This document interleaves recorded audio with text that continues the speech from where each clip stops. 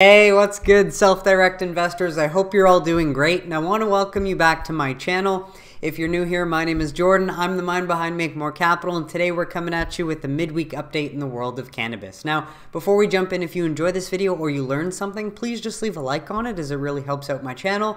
And then, of course, if you want to learn how to take advantage of this generational investment opportunity, subscribe below so that you don't miss any future videos. Then there's plenty of content for you to go back, rewatch, and educate yourself with. I've tried to put all the news and facts in one place so that you can watch episodes over time to learn about the evolution of the industry, identify top companies that you keep seeing pop up, and take advantage whenever you're ready. And we're going to start with this great news out of Marijuana Moment as Virginia's Senate votes to start recreational cannabis sales this September through current medical dispensaries, which is a huge development as they're no longer going to be waiting until 2024. So more on this. The Virginia Senate voted to speed up the timeline for retail cannabis sales Tuesday, approving a plan that would allow existing medical dispensaries to open sales to the general public in September. And in what senators framed as a bid to give Virginia farmers a piece of what is expected to be a lucrative recreational market, the legislation also opens early sales to a handful of large industrial hemp processors. Love to see this because regardless of how long it takes, the South doesn't screw around. And when they want to make change and implement something that's going to help the economy, they take action. So we love to see this. This ensures consumers can purchase safe, regulated products legally, said Senator Adam Eben, a Democrat from Alexandria, the bill's patron, and the proposed timeline represents a 16-month head start for the businesses over the 2024 start date still contemplated for the broader industry by the Democrats that had initially passed this bill originally. But while the legislation cleared the Senate on a bipartisan 23-16 vote, its final passage remains far from assured at the halfway point in Virginia's legislative session. So fair enough, wanted to provide this update though, but it does seem as if this is going to be a go, so I will provide updates. But considering the fact that New Jersey is supposed to launch in the coming months, and then we have Virginia speeding this up from 2024 to September of 2022, and then we'll have New York coming online next year. And when you consider the population of New Jersey is 8 million. Virginia, I think it's also around 8 million, and New York 20 million. It's going to be a large total addressable market coming on in the next 12 to 18 months as well. And so onto this one from Phoenix News Times. I just wanted to share this because I've covered this in videos in the past, but it seems like another publisher, Phoenix News Times, is just taking the headset data about Arizona sales and running with it. As they also report, Arizona's weed entrepreneur sold 1.9 billion of cannabis last year. And while I do hope this is true, I want to remind you that this is far higher than the estimated 1.2 billion in cannabis sales that the state tracked through taxes. So keep in mind, a $700 million difference is quite a big deal, and it seems like one of these two could be wrong. But this is, I think, the third publication sharing this news from Headset as opposed to using the actual state data. And if we scroll down, we can see taxable sales for adult use sales and medical sales January 2021 to December 2021. And I do recall doing the math before January 2022 was added. And I think this was last month that I added the total amount from adult use sales and medical sales, and it equated to 1.2 billion or close to. And so that's why I stick to this. However, just a bit more information for anyone that's curious, but I would take this info with a grain of salt, just based on the fact that we can compare the two. Adding the trajectory of growth for the first year of operation is very impressive, the report's author Andy Fuller said, and I'd argue for any state to surpass 1 billion in sales in their first year is very impressive. So good job, Arizona. While Nevada, for instance, just broke 1 billion in sales last year, 4 years after recreational cannabis was legalized in the state back in 2017. But this is just where I want to show you that it doesn't make sense to me, and I just want to show you what I see. But I could be wrong, so if I'm wrong and you have a better way of interpreting this and you can correct me, please do let me know in the comments. But let's look at September 2021, for example, where they claim that monthly sales equated to 160 million.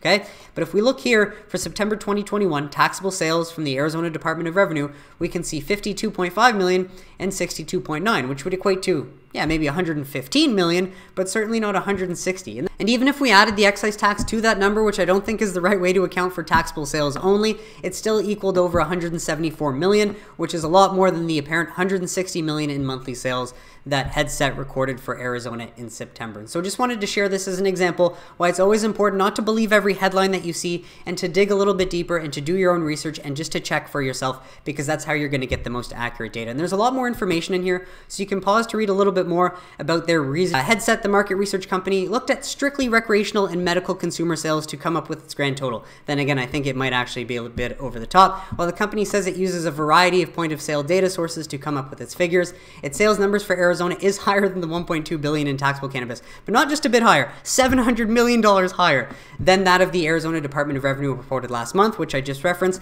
but the state agency has cautioned that its sales figures are still estimates. And as we finalize January's revenues, we may see additional additional dollars credited to taxable sales from previous months, Department of Revenue spokesperson Rebecca Wilder said in an email. And fair enough, that may be true, but there's still a massive difference between 1.2 billion and 1.9 billion, and it's always wise not to believe every headline, but to dig a bit deeper and do your own research. And if you think I'm wrong, please let me know in the comments why, because I love to be proven wrong. On to some state developments, especially from states that have already reformed their cannabis laws and seen the benefits, as Michigan announces Ann Arbor is using cannabis tax revenue to offer free criminal record expungements. So love to see them using the added benefits and tax revenue to right the past wrongs, as Ann Arbor residents who've been convicted of crimes have a chance to clear their records, and city officials say it can be done for free in 5 easy steps. The city is promoting a new expungement program to remove past felony and misdemeanor records through a partnership between Ann Arbor's 15th District Court and the Washtenaw Country Public Defender's Office. It's 100% free to participate, said Deputy City Attorney Arian Slane. So there's more information on that here if you want to pause to read, but great to see states, again, having reformed their laws, seeing the benefit in tax dollars, and using those tax dollars to help their citizens. While this is news out of Illinois, as pot money helps revitalize Delavan, which I'm assuming is a small town or city, but the pot industry is revolutionizing one central Illinois city year after year. It's a cannabis grow house that not only brings job opportunities, but indirectly redevelops the Tazewell County area. We really want this community to grow, said Eric Diekoff, general manager at Revolution Global. Diekoff runs a facility in Delavan, which is now finishing up years of renovations to expand it to more than 150,000 square feet. And he adds, we never thought about a cannabis facility coming into town. That never crossed anybody's minds, but it's been a big benefit to the community, said Diekoff. So this link will be below if you want to read more. But again, another city seeing the benefits of ending cannabis prohibition, and it's the jobs, the tax revenue, and all the other unforeseen consequences of ending reform, helping bring positive change to cities within legal states that have ended prohibition. On to this one from the National Law Review. Federal cannabis reform is 2022 the year. While that might not be up to us, we can continue to put the pressure on the politicians in the US to make sure that this happens, because the setup has never been better. Still, the momentum for reform has not been lost. If anything, last year saw more bills introduced into Congress, including 2 new federal legalization proposals than ever before, clearly indicating its import to our nation's leaders. Justice Clarence Thomas from the Supreme Court even subtly advised Congress to address legalization, noting that the federal government's current half-in, half-out regime on cannabis strained the principles of federalism. And so, as we move forward in 2022 with hope, we review the bills before Congress and their progresses to assess which of these may have some traction for passage during this upcoming year. And so we've got the Safe Banking Act of 2021, so you can pause to read if you want to learn more about that bill. The Marijuana Opportunity Reinvestment and Expungement More Act, you can pause to read to learn more about that one. We've got the Cannabis Administrative and Opportunity Act, the draft bill Chuck Schumer has yet to even file, but he plans to file this in April. Now, this bill has no chance. We do not want it to pass, but this is his effort to try and get everything done at once, which will not pass. But the next best case is the States Reform Act, introduced by Nancy Mace, and this is a far better bill for the cannabis industry overall, and it would simply deschedule cannabis, which would no longer make it illegal, and allow states to make their own changes as they see fit on their own schedule. So, implications for 2022, as Congress should thus focus on forging a compromise or middle ground on these reforms to increase bipartisan support and avoid competing and inconsistent bills floating around, resulting in another year of unwanted and unnecessary deadlock. Indeed, the CAOA could be an example of such needed compromise, especially if the drafters seriously heed the criticisms and comments provided during the bill's review period and consider incorporating certain bipartisan elements of the States Reform Act, like a more streamlined and lower rate tax structure. With that said, the status of these cannabis reform bills, particularly the CAOA and the MORE Act, face potential change should this year's midterm elections change the makeup of who controls the Senate, House, or both. And so regardless, until Congress can iron out the kinks on comprehensive cannabis reform, the Safe Banking Act of 2021 remains a practical law to pass in the interim. So you can pause to read more if you want, but this again just adds to why the SAFE is so important, because not only is it good policy to get $25 billion in cash off the street, but also lower the cost of capital for minority entrepreneurs and small business owners. It will make America safer. And if they actually care about safety, they would want to get $25 billion in cash off the street. As thank you, Todd Harrison, for sharing this latest story. Man shot 6 times during a shoreline pot shop robbery. Adding, I got shot in the leg, through the arm, broke one of my bones, got shot through the abdomen, chopped up my liver, and another through the top of the leg. But thank God this person survived to share their side of the story. But is it going to force Chuck Schumer to act anytime soon? Not likely, as he keeps repeating the same old crap. So thanks, Tom Engel, for reporting this. What looks like progress, but it's not. It's just the same old, as Senate Majority Leader Chuck Schumer just sent a letter to constituents saying he is committed to making federal cannabis reform a priority, which would be some form of SAFE plus expungement of of records and clemency for those in jail. However, he keeps adding the fluff and is working to finalize this legislation and to pass the Cannabis Administration Opportunity Act in the near future, which we know will not happen because it does not have the votes. So you can pause to read the fluff if you want. But again, I just remind you, this is why it's time to put on the pressure, reach out to Senator Schumer, Senator Pelosi, and ask them to support safe banking in the Competes Act if you can. Well, this one also comes from Tom Angle. Just wanted to share it because it's Ed Perlmutter talking sense, saying that federally legalizing cannabis would help people get their mail delivered on time, and that's a fact, as suggesting at a recent Rules Committee hearing, pointing out how U.S. Postal Service staffing shortages are driven in part by the ban on workers using cannabis. And this is exactly why Amazon lifted their ban on workers using cannabis in their evening, because it doesn't affect them, during their job time. And this is exactly the same reason why if the US just descheduled cannabis, there would be so many benefits to society as a whole. As for example, US Postal Services would be able to hire a lot more workers who might consume cannabis in their evening, but that would not stop you from getting your mail on time. And then lastly, wanted to share this one from Sammy J. As Viridian continues putting out great contrarian notes and graphs on their thesis, as smaller companies should benefit more from banking reform than their larger cousins. And this is in reference to, let's say, Tier 2, Tier 3, and Tier 4 MSOs, obviously benefiting if SAFE were to pass. Obviously, if it doesn't pass, they're not going to benefit. Plus, the widening spread is bullish for further consolidation and M&A activity, as Tier 1s can then further buy these companies at lower prices if SAFE does not pass. And so you can read a bit more of their notes here. You can pause to read, but then they've also added this visual, Viridian on U.S. cannabis. So thank you, Todd Harrison, for sharing this one. We're looking at companies with market caps at greater than 750 million, which is represented by the green line over time, and companies with market caps less than 300 million, represented by the orange line over time. And the valuation gap is the black line in between, which is apparently the difference. And so obviously, the longer any sort of reform takes, which includes SAFE, the more risk for these companies. But if we were to get some sort of reform, obviously, the companies trading with lower valuations will likely see the more upside. And so that is why this is relevant. But so you can grab these links below if you wanted to read more about those. And so on to this one from thestreetinsider.com. So just wanted to share this article if you're interested in 3 of the companies listed: Green Thumb Industries, Trulieve, and Curaleaf. And so this article is Cannabis Stocks Recap 3 to watch right now in 2022. So I'm not going to go through it all. However, if you want to learn about Green Thumb Industries, you can pause to read a bit more information.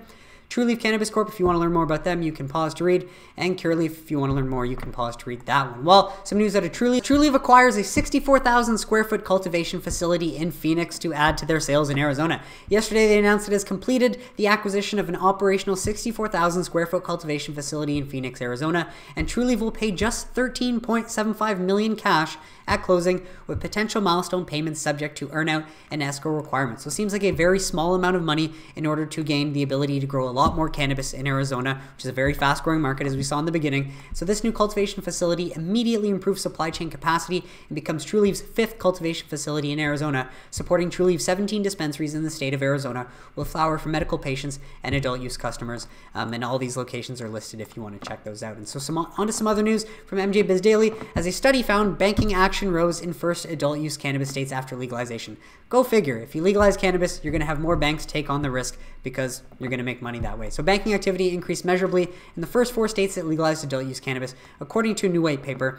The study recently released by 4 university researchers concluded there was a statistically and economically significant jump in both bank deposits and bank lending in Alaska, Colorado, Oregon, and Washington after those 4 states became the first to legalize adult use. Adding, our results indicate that banking activity, which includes deposits and subsequent loans, increased considerably in legalizing states relative to non-legalizing states, the researchers wrote. And this seems fairly obvious because if a state does not acknowledge an industry, it's going to maintain all of the transactions it's already had. But if a state legalizes and acknowledges a new industry, there's obviously going to be added transactions from dealing with that new industry. So while this seems very obvious, nonetheless, it's good that we've got more data to prove that the double standard goes down in states that do legalize cannabis. And this is another interesting development as a pioneering cannabis banking company, Safe Harbor, to trade on NASDAQ via a $185 million deal. And so a cannabis financial institution led by an industry pioneer, Sunday Seafried, is on its way to going public on the NASDAQ through a $185 million merger that will give the company more money to lend to cannabis businesses. And this is a prime example of innovation when a problem like safe banking does not get solved. And so obviously this industry's needed safe banking for a while. Since it hasn't happened, someone has come up with an innovative way to list a new funding company that can actually bank with cannabis businesses. Seafried's Safe Harbor Financial announced a definitive agreement Monday to be taken public by Northlight's Acquisition, a blank check business also known as a special purpose acquisition company.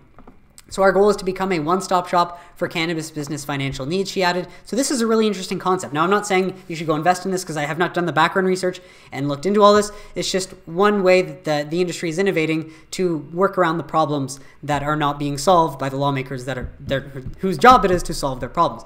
But some more detail. Under the merger, New York-based Northern Lights, an affiliate of Luminous Capital, will pay $70 million in cash and $150 million in common stock to acquire Safe Harbor, a subsidiary of Colorado-based partner Colorado Credit Union. And so if this is a subsidiary of Colorado-based, obviously these are functioning in states where cannabis is legal and where they're already doing transactions, while the estimated post-transaction equity value of the company will be $327 million according to the release. So that would obviously justify an increase in market value, but nonetheless, this is not advice, just sharing some new and interesting information. So onto this from Marijuana Moment, as GOP Missouri lawmaker unveils wide-ranging cannabis legalization bill as others pursue the 2022 ballot. And so this is great news, as a Republican Missouri lawmaker on Tuesday unveiled a bill to tax and regulate adult use cannabis in the state. It would provide opportunities for expungements, authorize social consumption facilities, and permit cannabis businesses to claim tax deductions with the state. So this is another interesting workaround that, you know, while SAFE is not being passed, will help the cannabis businesses in their state. So good job. Rep. Ron Hicks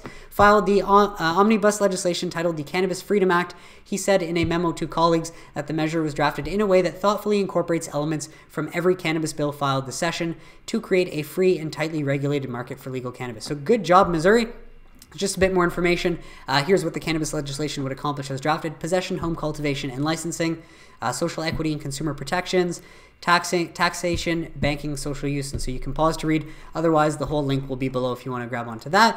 While some news out of Maryland is apparently Maryland lawmakers get first look at plan for full cannabis legalization. So while this is good news, what kind of progress are they making? The Democratic proposal has two parts. One bill that would put the broad question of legalization on the ballot in November, which is in line with what we've been hearing about Maryland, while a second bill is spelling out details of what would happen if referendum passes. So while that sounds like progress, and it certainly is, a lot of the details listed here is how they are going to decriminalize it and let people out of jail, but there is really no word of launching an adult use program and actually legalizing an adult use program that would provide jobs, tax revenue, and a lot of other benefits to the citizens of Maryland. So hopefully that will come in the future, as there's a lot of time for that. But main thing that they highlight is the effort of decriminalization, which will no longer obviously decriminalize people for consuming cannabis in the state. So that is progress. Good job, Maryland. Well, unfortunately, this news comes out of Ohio. It's not all unfortunate, but just highlighting that there's still prohibitionists, sadly, in power in states, as Ohio cannabis legalization will have to go on ballot if it's going to pass. Ohio Senate President says, okay, fair enough. That's what we're already going to do. As on Wednesday, Senate President Matt Huffman just said no to recreational cannabis. Last month, state officials determined organizers gathered enough signatures, about 133,000, to compel the legislature to consider a recreational cannabis bill they proposed. If lawmakers don't pass it in the next roughly 3.5 months, organizers with the Coalition to Regulate Cannabis Like Alcohol can gather the same number of signatures, so another 133,000, again, to place the issue on the general election ballot. And so speaking to reporters Wednesday, Huffman, a Lima Republican and one of the most powerful figures in state politics, emphasized that no road to recreational cannabis will run through him. Basically, he said, since you collected the signatures which would compel us to consider a bill, I'm not going to do that. I don't want anybody to misunderstand my position, Huffman said, per the Columbus Dispatch.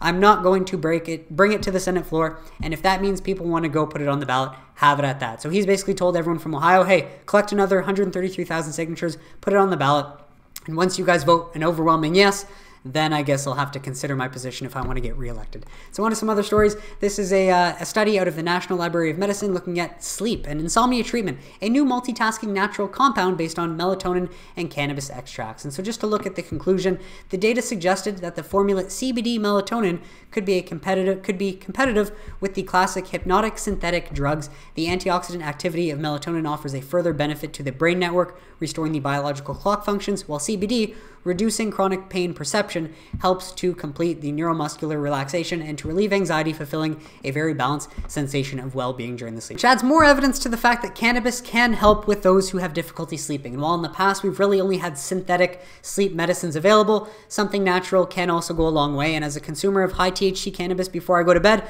It helps me fall asleep like that, and I wake up at 5 a.m. ready to start the next day. And all I can say is it works for me. And so globally, on to some other news out of High Times, the South African government to fast-track cannabis reform regulations. We love to see this or hear this, as South Africa says the government will speed up regulatory reform to help the cannabis industry thrive as part of a broader campaign, as they should. As President Cyril Ramaphosa said in his State of the Nation address on Thursday, February 10th, that the cannabis industry is on track to create 130,000 jobs domestically. And as a result, creating a regulatory and policy framework for the functioning of the industry itself is now a priority. Good. We want to harness this, he said, and we are going to fast-track policy and regulations for the use of cannabis for medical use, especially in the Eastern Cape and KwaZulu-Natal. And the new focus on reform is an interesting turn of events here that many have predicted would pick up speed as the world emerges from COVID.